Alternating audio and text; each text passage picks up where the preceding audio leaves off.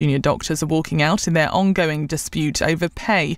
Dr Vin Devakar from NHS England has told LBC they have one of the most important roles in the health service. Anybody who's been in hospital or been to a GP surgery will know that most of the time the first person that you will see will be a junior doctor, a doctor who is in training. When we talk about junior doctors, we often think of them as being people with less experience, but actually the range is everybody who's just qualified up to people that have had 8 or 9 years experience and are about to become GPs or about to become consultants. There's a huge range. The government says calls for a full pay restoration are unaffordable. A 15-year-old has been arrested on suspicion of murder following the death of a teenager on New Year's Eve. Harry Pittman, who was 16, was stabbed on Primrose Hill in North London just before midnight on Sunday. Another teenager was released under investigation yesterday. The UK has joined 11 other countries in a statement condemning Houthi attacks against commercial shipping in the Red Sea. They say the attacks threaten innocent lives from all over the world and constitute a significant international problem. A number of mortgage providers are cutting their rates at the start of the new year. The UK's biggest lender, Halifax, has brought some of its rates down by almost 1 percentage point, with other providers expected to follow suit. Meanwhile, HSBC is offering a 5-year fixed rate of under 4% for some customers. And Russ Bray has told LBC he feels it's the right time for him to give up refereeing darts with a 16-year-old in the final of the World Championship. He'll take charge of his 28th and last final later when Luke Littler faces world number 1 Luke Humphries at Ali Pali. And the voice of darts says he stands by his decision to step away. When I say it's the right time and it's a young man's sport, that's exactly what it is, and it's just proven me 100% right. I don't care who wins. It doesn't matter to me. Makes no difference to me. I'm up there, like you say, I'm up there to see that both lads, get it done fairly, obviously, and I'll call the score. So, honestly, I know both the kids. I know them both, very well. And I honestly don't mind who wins. In the city, the FTSE 100 has closed down 39 points at 76.82. The pound buys $1.26 and €1.15. LBC weather, winds easing tonight with spells of rain and showers for northern areas. Showers clearing for most in the south, lows of freezing. Mostly dry and bright in the south tomorrow. Heavier spells of rain in the far south though and southeast. Scattered showers in the north, highs of 9 degrees. From Global's newsroom for LBC, I'm Amelia Cox. This is LBC from Global, leading Britain's conversation with Iain Dale.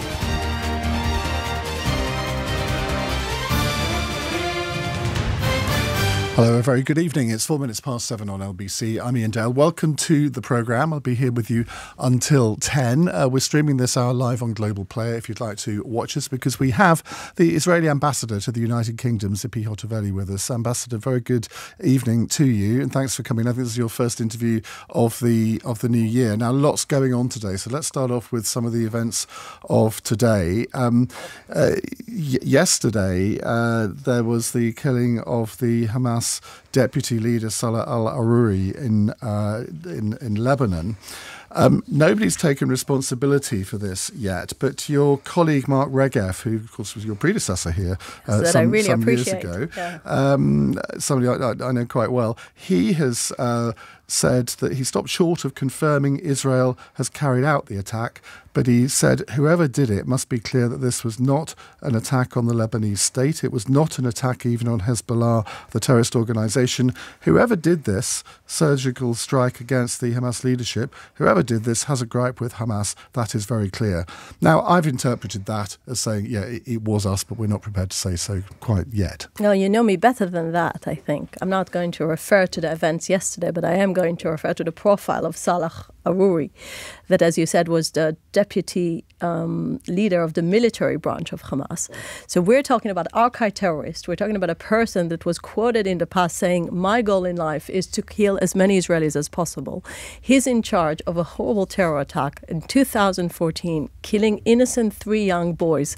After the 7th of October, it looks very minor attack, but back then it shocked Israelis, the fact that there was young boys going from school, they were kidnapped by Hamas, Hamas, brutally murdered by Hamas, and protective edge military operations started because of that. So this man has blood on his hands, and he's a terrorist. And I think as a legitimate target. All I'm saying, as a matter of a policy, Israel said all the leadership of Hamas needs to feel unsecure, because Israel needs to make sure that Hamas as an organization doesn't exist after October 7th, not with military capabilities or with leadership.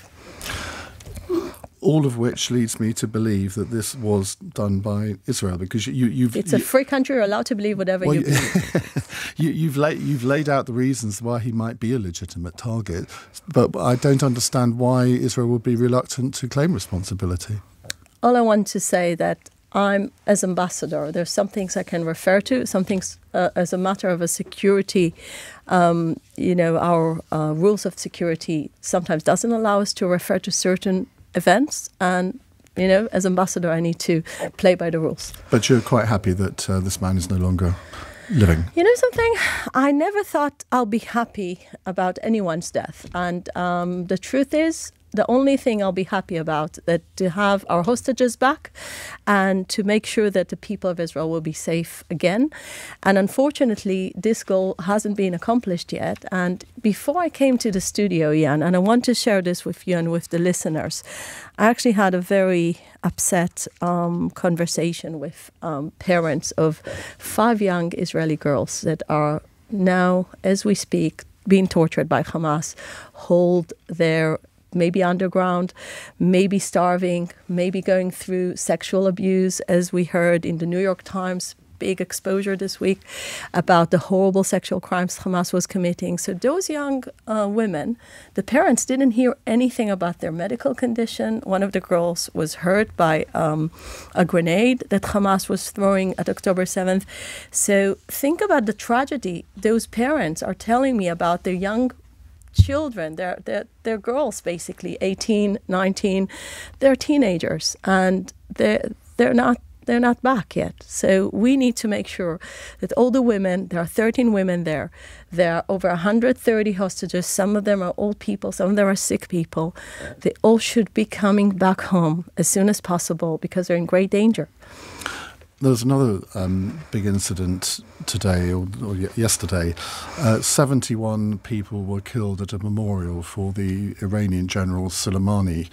Iran has reacted very angrily to this, but you put that together with what happened in Lebanon yesterday as well, and it looks as if we're now there's a big danger of this whole conflict escalating into a wider war that isn't just concentrated on Gaza. Would you accept that looks a possibility now? Well, we are trying to minimize the fronts to the Gaza front. We are trying to make all the diplomatic efforts possible about the northern border of Israel so people can go back. There are over 100,000 people being evacuated, both from the north and from the south. There are Israeli people, refugees in their own homeland. And we need to make sure that the diplomatic community will put all its efforts, by the way, including the British leadership that is trying to help, to make sure that both Hezbollah troops won't be on our communities in the north, just like we've experienced in the south. The same scenario is something Israelis fear to happen again in the north, so we're not willing to bring the people back before it's a safe place for them. And talking about Iran, we just heard Prime Minister Rishi Sunak saying we're not allowed this work of the Houthis that are definitely a proxy of Iran to prevent from a legitimate trade ships to go and navigate in this area of the Red Sea, and to make sure that freedom of navigation will be kept. And this is part of this international coalition led by the Americans and with the UK's incredible efforts to fight the Houthis. But we need to call it with its name. It's Iran who's in charge of those actions. But that again feeds into this growing narrative that this could really escalate into a much wider war, which I don't know whether that would be in Israel's interest for the conflict to escalate even in the short term or not. What's your view? Our interest is definitely to de-escalate, but our interest also to keep safe our people. We didn't do that at the 7th of October. Israelis are afraid. And Iain, you know something? 2023 was probably the darkest year in in Israel's history with this horrible month of October 7th. So we want to make sure that together with our friends around the world, this type of atrocities that Hamas committed will never be repeated, even though it's in Hamas' intentions to repeat on those horrible things. So we want to make sure they won't have the capabilities to repeat that. How does this end? Because you were very clear in an interview that you did with Sky before Christmas that you do not see a two-state solution as any kind of solution here, that you don't believe that the Palestinians have a right to a state. But if the Jewish people have a right to their own homeland state, why don't the Palestinians? So, Iain, I think just to make things clear, the Palestinians refused every time they were offered to have their own state, since going back even to 1948. Every time they were offered to have their own state next to the Jewish state, they always refused only for one reason. They wanted to replace the Jewish state. They didn't want ever to have a state next to Israel. They wanted to replace Israel. And this is part of the problem. And if you're asking me what's the main issue now, just sticking to slogans is not going to take us anywhere, because for a generation of years, leaders from left and right in Israel offered the Palestinians a state. They kept on refusing. And on October 7th, they actually said what is the real occupation they're against, that it's the very existence of a Jewish state in any borders. So when they want to have a state from the river to the sea and to make sure Palestine is free from Jews, which is a calling for genocide, basically, we need to address that and to make sure that a future peace will be addressed only by understanding the right of the Jewish people to have their own state. I understand that. But when you have Israeli government ministers today effectively calling for Gaza to be cleansed of Gazans, and that being criticised by the Americans, understandably so, I mean, two wrongs don't make a right, do they? I mean, you can't criticise the Palestinians for using that kind of language and then people within your own government, ministers, senior ministers within your own government saying something similar on the other side. I can tell you for sure this is not a government policy. The government but they're policy... government ministers. Why hasn't Netanyahu sacked them? There is something very strange about the Israeli system, that ministers can say whatever they want. It's part of our freedom of speech, but our policy is made at the moment by the cabinet war, and the Prime Minister said that the Gaza Strip should go through two important things for a better future, both for us and the Palestinians. One is demilitarization of the Gaza Strip. Second is de-radicalization of the education system in the Palestinian schools. And we know that those are the same schools that were teaching those children that Jews can be killed, women can be raped. This was basically a Nazi ideology being taught under the UN UNRWA schools. So I think we all should learn our lesson from that and to understand this cannot, be some type of a future, better generation that we will given have. This conflict is clearly going to go on for some time, the television pictures that we see every night show signs of devastation. You will say, well, look, we are trying to target as much as possible. But those are not the pictures that we see. We see whole streets devastated, not individual houses or offices, whole streets, whole communities devastated, schools gone, hospitals gone. How does a community come back from that? Well, first of all, I really want to mention the fact that Gaza has an underground tunnel city. And in order to get to this underground tunnel city, those areas must be destroyed. And one of the things we exposed to the world after getting into the areas in Gaza, that we try to find all those tunnels and the underground metro city that Hamas has built, thanks to this great support of Iran, Qatar, the international community generosity, everything turned to be this horrible terror city. One of the things we realized that every school, every mosque, every second house has an access to tunnel. So this is, and of course ammunition. But that's an argument for destroying the whole of Gaza, every single building in it. So do you have another solution how to destroy the underground tunnel city, that this is the place where the terrorists hide, where they have all their ammunition, and this is the rockets that are still fired on Israeli cities? You know how Israel started its new year? We didn't have fireworks. We had rockets instead of fireworks. Hamas launched a big rocket attack on Israeli main cities in the center, including Tel Aviv, and all Israeli people were not celebrating in the streets of Tel Aviv. They were actually in shelters. But that is an argument for flattening the whole of Gaza. We're not. We're actually attacking infrastructure that is launching rockets on our cities. You are not just attacking infrastructure. We can see that from the pictures. Now, I don't know how these pictures are edited, but you can see the devastated buildings, building after building after building after building. It's not forensic targeted strikes. It's whole streets that are being targeted, isn't it? Because the whole streets are connected to this metro underground tunnel city that is now being the basis of Hamas, the way they control their ability to attack our cities, to attack the innocent Israeli people. The logic of that means, though, that if you believe that, and I'm sure there are lots and lots of tunnels under Gaza, but if you want to destroy them, that means destroying all the buildings that are on top of them as well, and that means effectively destroying the whole of the Gaza Strip. Now, there are 2.2 million people live on the Gaza Strip. They've all been encouraged to go into one particular area. But how long is that going to last? I mean, there's going to be a huge humanitarian crisis soon, isn't there? Can I ask you, have you ever been to Tokyo? No. So my first international visit when I was deputy foreign minister was to Tokyo, and the first tour in the city was to tell me nothing is authentic, nothing is original, because the Americans destroyed everything in the Second World War. Basically, Tokyo was devastated. All buildings were taken off. 100,000 people were killed just in one night of airstrikes by the Americans. And Tokyo got back to life because after the Japanese being defeated by the Americans, after a long-run American occupation and a whole change of educational system, Tokyo and the modern Japan has become the great country that everyone admires with its great technology. I think we need to remember that the problem is not the devastation of the buildings. The problem is the ideology. And Israel is doing everything to make sure the 2 million Palestinians will be in a place called the Muasi with legitimate shelters together with all the international organizations to make sure we minimize the casualties. But again, it was Hamas that was using these people as human shields. Hamas didn't mind about children getting killed in Gaza. They were using them in front of every place the IDF soldiers were getting. They saw children coming in front of them or women just to make sure they get the right footage for the international community to blame Israel.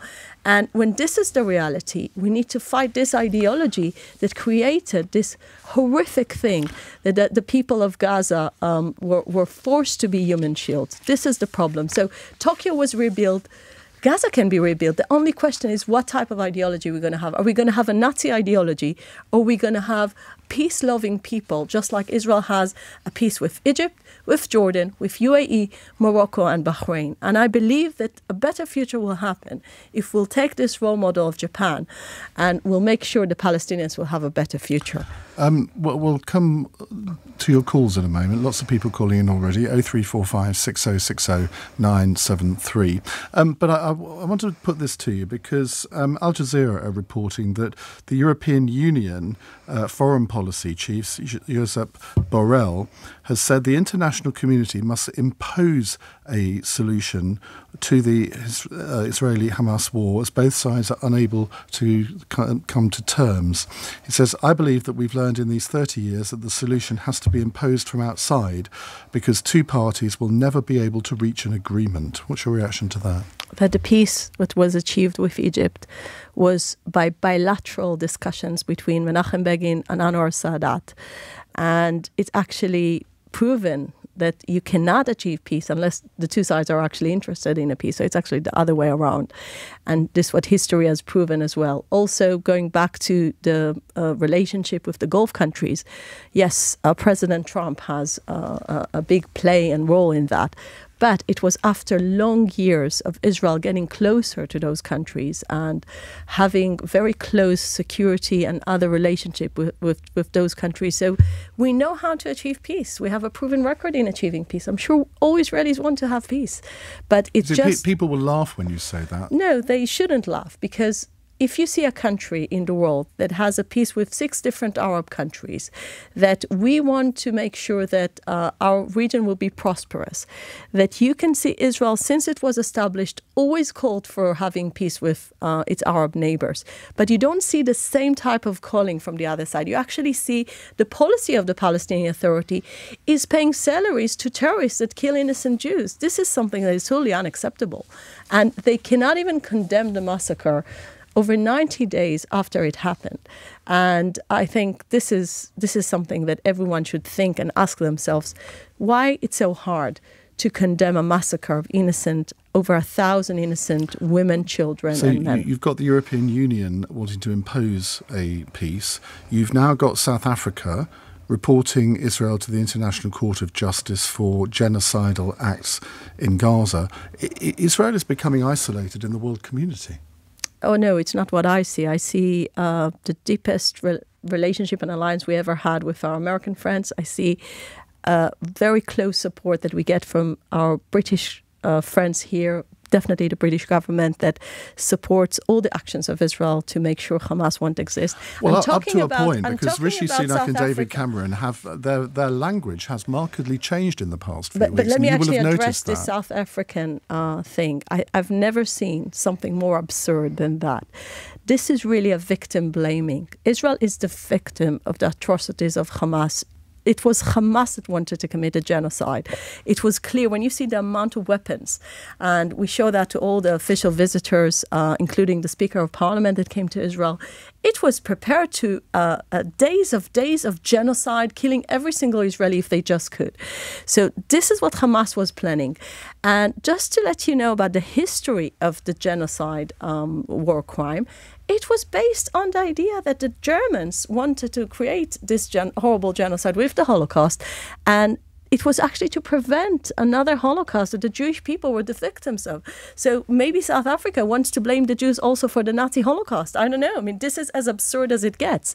And I really think that this is why Israel is going to be in Hague, is going to present its case and to make sure... Israel isn't a member of the ICJ, is it? Or it's sort of rejected its But Israel is jurisdiction part of the Genocide Convention because of the history of the Holocaust. Okay. So this is very important for us to make the case to claim that it's actually Hamas that needs to be put in court for genocide crimes and the genocide intention.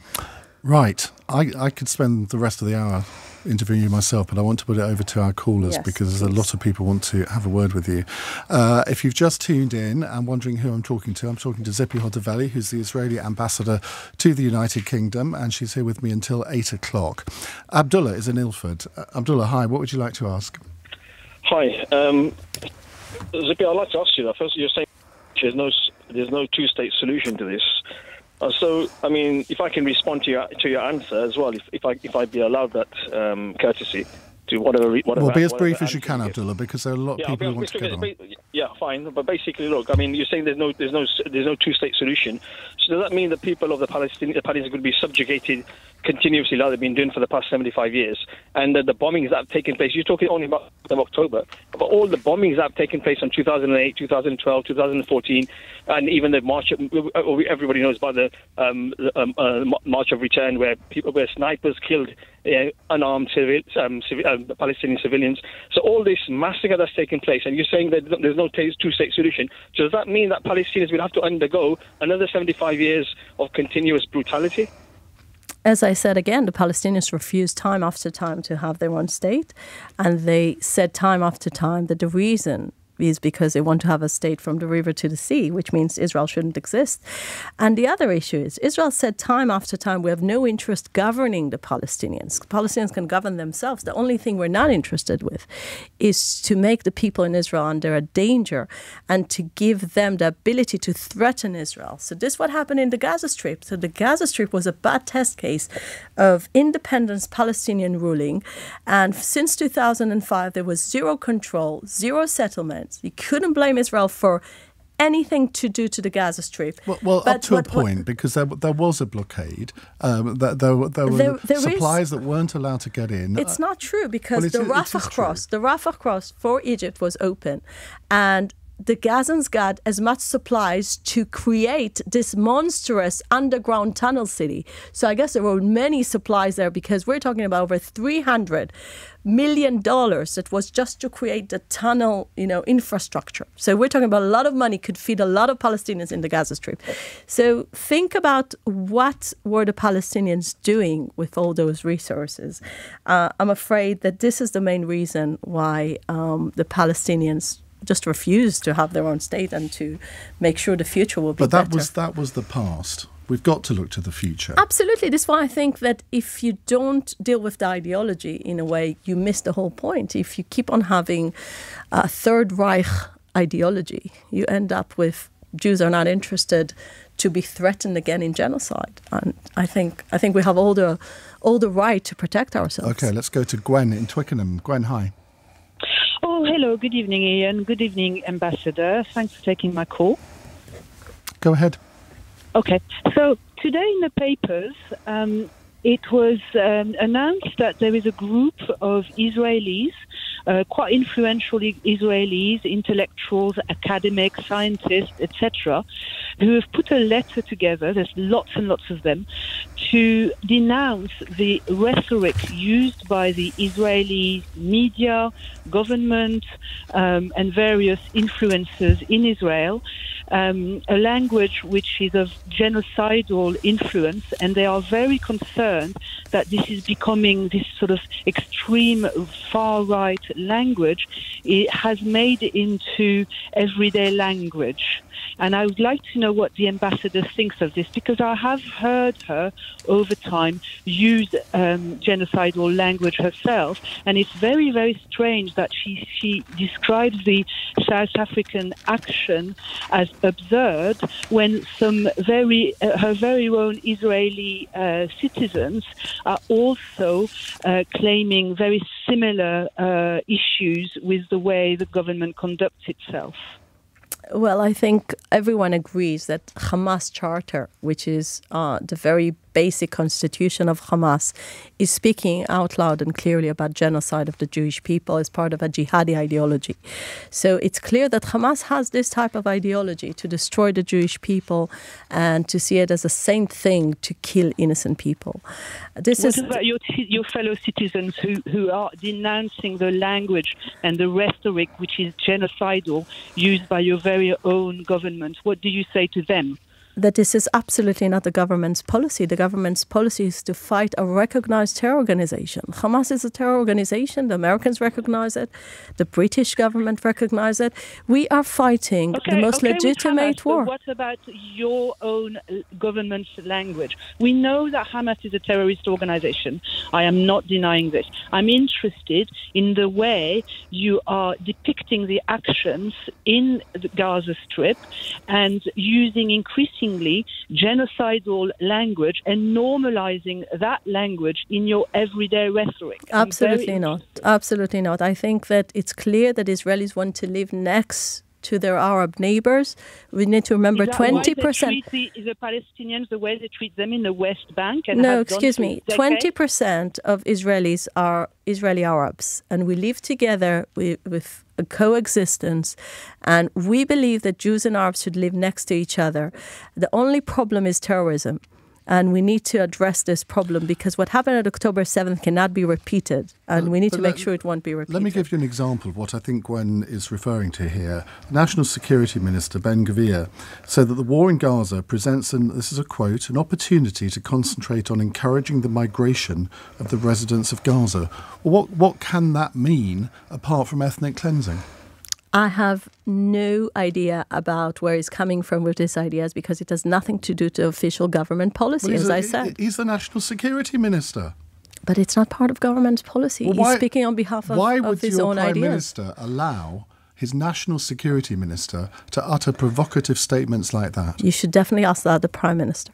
Well, give me the opportunity. I'd love to. I know. But seriously, I mean, this is not the government's policy. The government's policy is speaking very clearly that we need to make sure that the Gaza Strip will never be a threat again on Israel. We need to dismantle Hamas capabilities. We need to make sure this underground terror city won't exist. We need to make sure that Gaza will be demilitarized and de-radicalized. All those things are part of government's policy, and we want to do that together. together with different partners in the Arab world and in, the Western world. Gwen, thank you very much. We'll come to more of your calls in just a few moments' time. But first, let's get the LBC News headlines from Amelia Cox. The Israeli ambassador to the UK has blamed Iran for escalating violence in the Middle East following 2 explosions at an Iranian ceremony. Tzipi Hotovely has been talking to LBC after more than 100 people were killed at a commemoration for a senior military commander. More heavy rain is expected in southern England tomorrow as much of the country clears up after Storm Henk. A man died after strong winds brought a tree down onto his car in Gloucestershire. And a 15-year-old is being questioned on suspicion of murder by police investigating the death of a teenager on New Year's Eve. Harry Pittman, who was 16, was stabbed to death on Primrose Hill in North London just before midnight on Sunday. LBC weather, winds easing tonight with spells of rain and showers for northern areas. Showers clearing for most in the south, lows of freezing. Weekdays from 7 a.m. Why the hold-up, Minister? Straight to the point. That's the reality, isn't it? Teachers are going to lose their jobs. Nick Ferrari at breakfast on LBC. Why does it take 3 years? I could get this done in 3 days. Listen on your radio and Global Player, the official LBC app.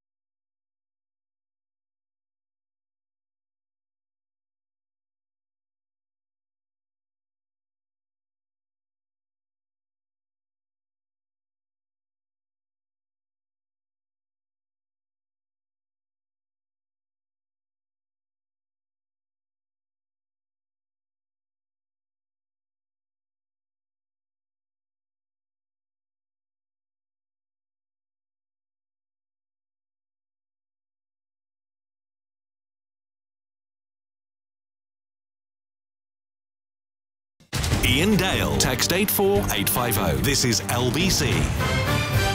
7:34 on LBC. Hope you're watching us on Global Player. Tzipi Hotovely is with me, the Israeli ambassador to the United Kingdom, taking your calls. Let's go to John in Larnaca in Cyprus. Hello, John.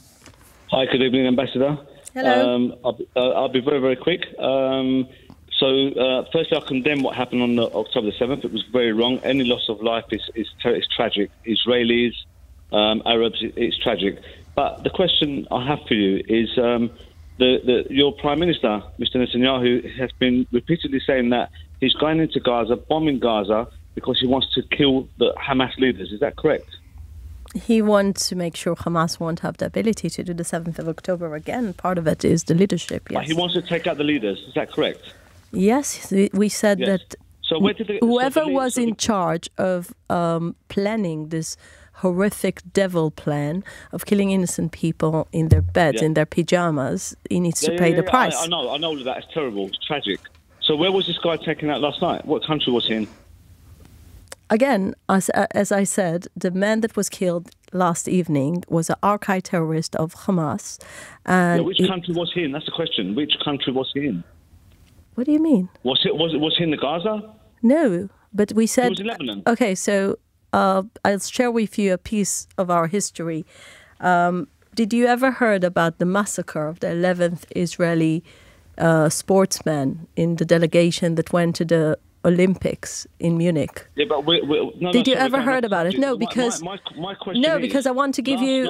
Last night, I'm not here for a history lesson. I'm asking you the question. Well, sometimes history gives a context to things. The Hamas leader that got killed last night was in Lebanon. So someone needs a geography lesson, whether it's your prime minister, your military. Oh no, definitely not. We said that no matter where Hamas leaders are, they're not safe. 20,000 people have been killed in Gaza, and yet you take out a man, a top man of Hamas, in Lebanon. But he was the deputy leader of their military wing. Surely that would legitimise him as a target, John. Yeah, but they're talking about in Lebanon, not in Gaza. So I'm just going back. I'm just going back to our history. So the Munich massacre terrorists, they were all killed in different parts of the world, some of them in Europe, with Israeli security forces. And this was part of Israel's clear message to the world. Terrorism doesn't pay off. John, I'm going to leave it there. We've got lots of calls coming in. Jay is in Willesden. Hello, Jay. Hi, Ian. Thanks for taking my call, and good evening, Ambassador. So you spoke at the very beginning about making Israeli people safe, which is absolutely right. Do you agree, then, that maintaining and even expanding illegal Israeli settlements in the West Bank doesn't actually make Israeli people safe? It actually makes them more at risk of harm. And as you'll be aware, there are countless former IDF soldiers, Israeli NGOs, Israeli academics, Holocaust survivors that have all condemned the illegal settlements. So when will you dismantle them, and when will you withdraw from the occupied territories? So I really, really appreciate your question, because it's a myth that the settlements are obstacle to peace. We removed. Well, they're not helping it, are they? Wait a second. I didn't say they were an obstacle to peace. I just said they're illegal settlements. When will you dismantle them because they're illegal, and when will you withdraw from the occupied territories? So this is my answer to you. Occupying is illegal. Israel made sure that we went back to the international border in 2005, all settlements being moved. And as you know, the result was Hamas took over the Gaza Strip, and so all the communities that were behind the Green Line, all those flourishing communities in Be'eri, in Kfar Aza, Sderot, Ofakim, all those cities for Hamas, they were settlements. So it means Israel in general is one big settlement for this ideology. So it has nothing to do to settlements. I personally think that they're totally legal because they're based in a place where the Jewish people are connected over 3,000 years. We're more connected probably to the settlements in Judea and Samaria more than many places in the center of Israel, because this is our history. More. But again, when Israel removed the settlements, what was the result? Did we see any peace came up from that? Actually, things got more radical. And you know what? If the plan, this horrible plan of Hamas to attack Israel from all fronts was being accomplished, we would have found people being attacked from the West Bank in Tel Aviv, because it's just 20 minutes away. So I don't see any future where Israel can withdraw from the settlements, because they're actually the only way to make sure security will be saved in Tel Aviv. But some of the actions from the settlers have been disgraceful, haven't they, over the past few weeks? How they've been attacking Palestinian refugees, for example. So Israel is a country that respects the rule of law. Everyone that is committing any type of crime is being brought to justice. And this is as opposed to the Palestinians that are actually paying salaries to terrorists. Can't you see the difference? Israel is a country of rule of law, and the Palestinians are rewarding terrorists. You cannot even start talking about violence in Israel, because the violence in Israel is being addressed by the courts. The violence in the Palestinian Authority being rewarded. Let's look at a very different aspect of all of this. Mark in Brent Cross has sent in this text. Stephen Fry got a lot of criticism for calling out anti-Semitism in his alternative Christmas message on Channel 4. Has the ambassador noticed an increase in anti-Jew hate here in Britain, and what should Rishi Sunak do about it? Well, first of all, I thought that Stephen Fry was very brave by delivering this as a Christmas message, because he speaks on behalf of many Jewish people in this country that feel like this is not the same country that they remember, because Britain as a state always respected the Jewish community. And I think that nowadays we can feel many Jews live in fear. And I know the Prime Minister and the Home Secretary are very much committed to fighting anti-Semitism, including the head of the opposition. But more needs to be done to make sure that the Jews don't feel like they live in fear. Right, let's go to Cherie, who is in New York City. Hello, Cherie. Hi, thank you for taking my call. I obviously have to use a fake name. I would love to just address this fake idea of democracy in the state of Israel, because I am a Palestinian who has Israeli citizenship, who the ambassador is actually referring to. And I can tell you firsthand account that we don't have anything close to equal rights in Israel. I've lived in the UK, I've lived in the US, I've lived in over 8 countries. And Israel is one of the most racist, ethnocratic countries I have ever lived in. 70% of my grandfather's land was stolen. The state treats us as second-class citizens. I had to go through checkpoints day in, day out as a child. I had guns pointed at me various times by Israeli soldiers with no accountability. And even though we're citizens, we can't live in 65% of Jewish towns because they have these things called admission committees that decide who can and can't live in those towns to keep the Palestinians out. We can't even teach our history in Israel. Okay. We can't say the word Nakba. Cherie, I need you to get to a question. The first time that we heard the word Nakba from Israeli officials is when they started saying that they were going to commit a second Nakba to the Palestinians in Gaza. So I want to know, after us living in occupation with our lives under their mercy, willy-nilly, they can do whatever they want to us, how does the ambassador sit here, in all honesty, and say that they are the victims? We're literally at their mercy. They have no accountability, no due process. Soldiers can go in and out of our houses with no choice by us. And she sits here and says that we have democracy and that they are the victims. It's absolutely ridiculous. Your name is Cherie. I just want to ask you, do you understand that the massacre that happened on October 7th was unprovoked attack on innocent people? Do you understand that? I don't understand when you say unprovoked, when you have people under siege. It's not unprovoked. It's no, excuse me, there is no siege. There is no siege. From 2005, there was no siege on the Gaza. The only siege was Hamas. Cherie, this only works if you let the ambassador answer your question, and then I'll let you come back. But it doesn't work if you talk over her all the time. Sure, go ahead.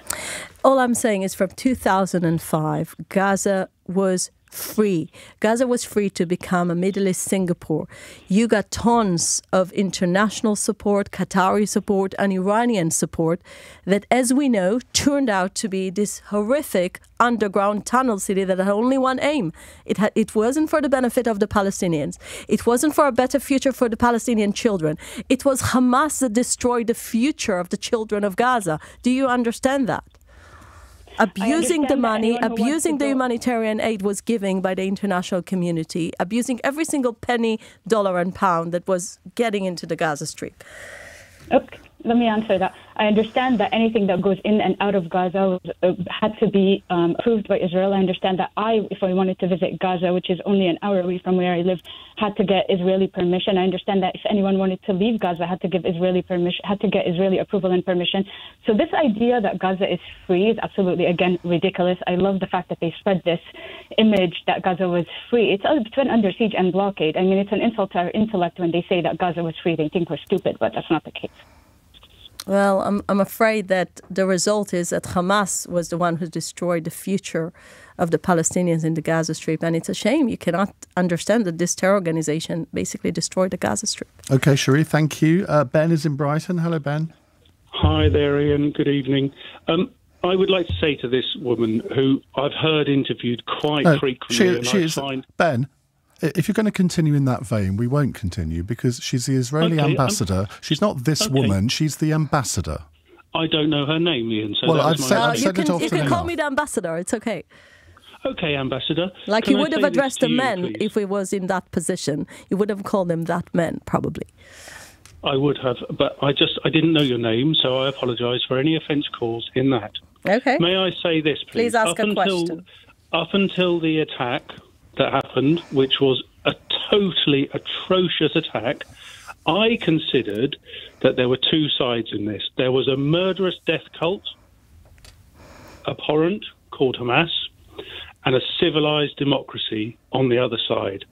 One of these decided to attack another one, and that is not to be forgiven.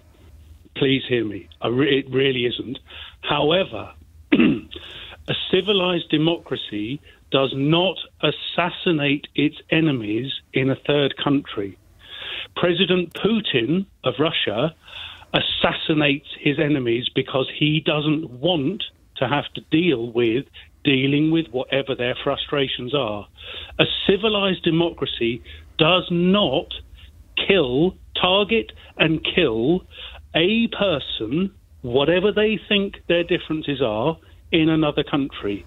And Israel is losing, I think, support because the two, Israel and Hamas, are not equitable in any way, shape or form. There is no way that I agree that they are equitable. Hamas is a murderous death cult, and it committed unimaginable atrocities on you guys, and for which I send my heart and my love. But you don't, because if civilized democracies suddenly unilaterally decide who they are going to kill in other countries, then the whole world order breaks down and we end up in chaos. It is not acceptable to assassinate people. Well, can I answer that? That's a reasonable question. Your name is Ben, right? Yeah. Ben? Yes, it is. So I just want to say, first of all, I really appreciate your sympathy to what happened on October 7th. And I don't get to hear that a lot. Sometimes people forget what happened. And you definitely remember, and you definitely appreciate Israel as a democracy.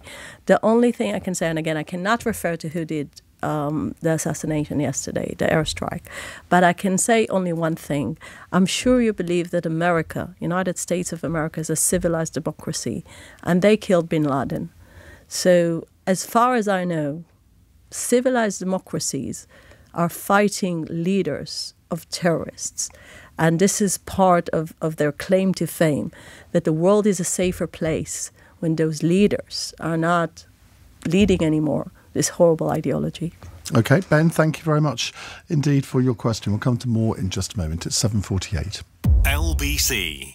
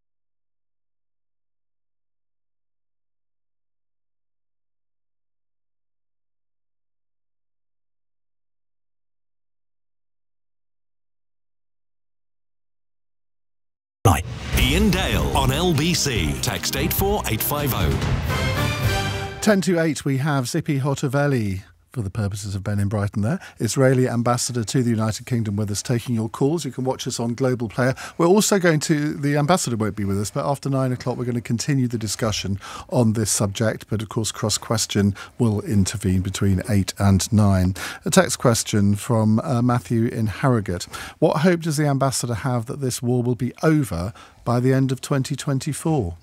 Well, it's definitely my prayers go to hoping that this war will be over. Do you think it will be? I know that, at least from the IDF, the senior chief of staff, they're speaking about months.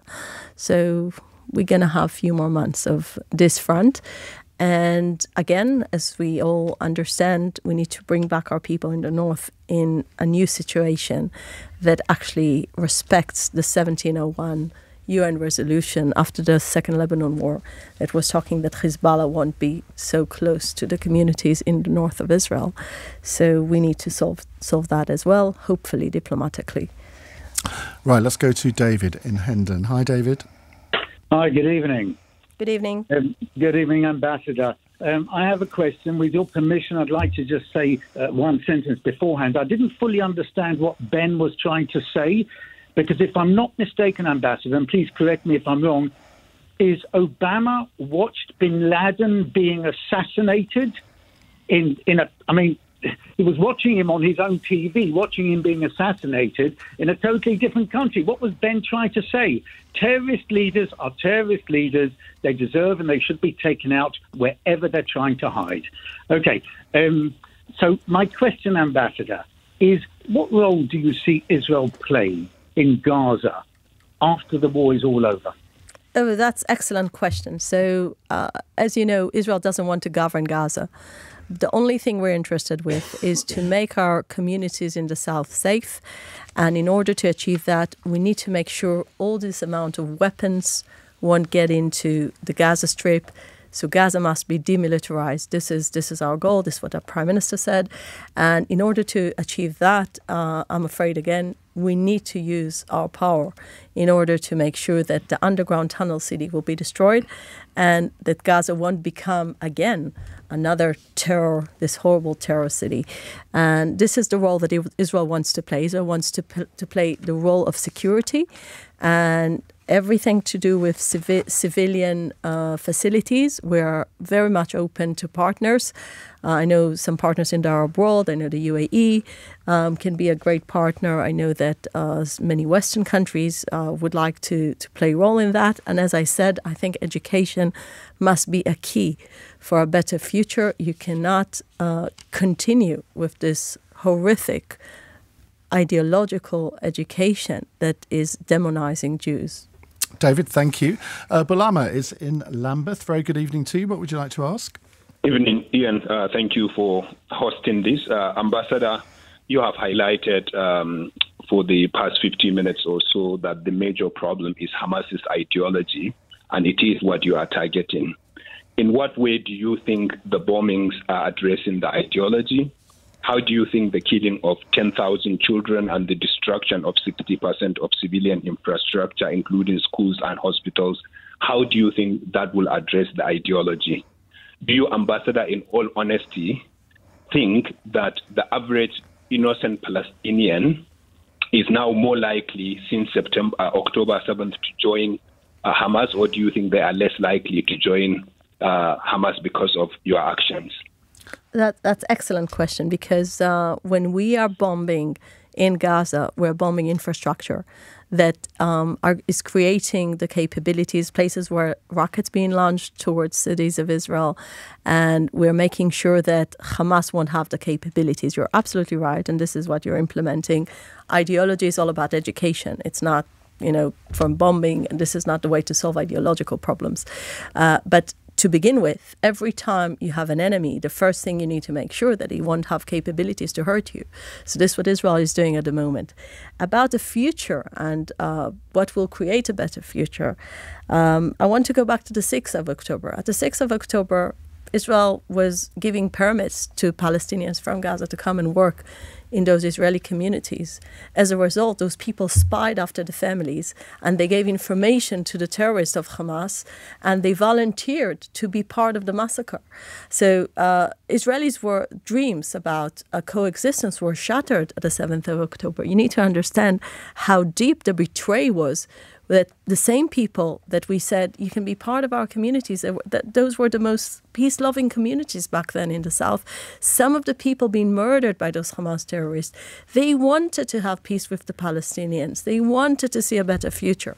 So it's actually the Hamas ideology that educated this whole generation against Israel. No, absolutely not. I think we're bombing infrastructure. I'm not. Don't get me wrong. But I think Bilama's point was, and I think it is a well-made one, that if you are a teenager, whether you're in Gaza or indeed the West Bank, I suspect you are more likely to become radicalised by the events of the past 3 months, than you would have been before.